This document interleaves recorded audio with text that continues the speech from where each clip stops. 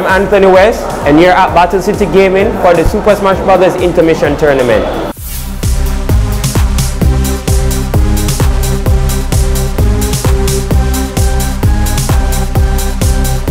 It's always been a game that I've liked.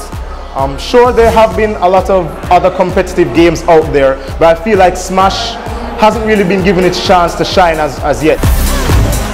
People need to understand that it takes a lot of skill to play that game, even though it has simple mechanics.